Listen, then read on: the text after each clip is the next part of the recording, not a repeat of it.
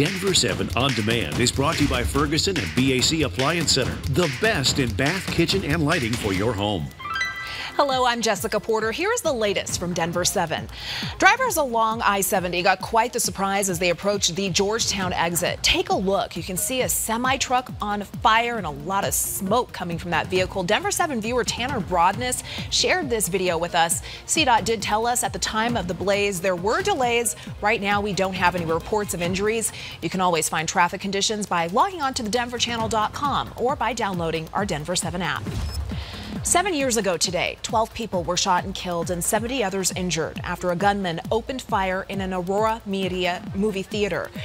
Dozens of people, including many police officers, came out for a memorial service last night at the 720 Foundation Reflection Garden.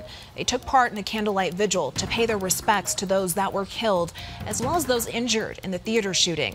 There were crosses put out to remember those who lost their lives.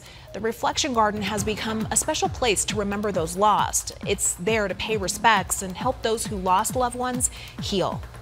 And from the First Alert Weather Center, Stacey Donaldson has a look at your forecast. It's a First Alert action day thanks to strong thunderstorms moving across our area. A severe thunderstorm watch in effect until 11 o'clock. So we still have the threat for strong thunderstorms throughout the rest of this evening. And we'll have more thunderstorm activity tomorrow during the day as well. But highs only in the 80s. And that's after triple-digit heat yesterday. So a big cool down thanks to a cold front moving through the state. But it's also causing this severe weather. Into next week, afternoon highs will be in the low 90s with partly cloudy skies on the way.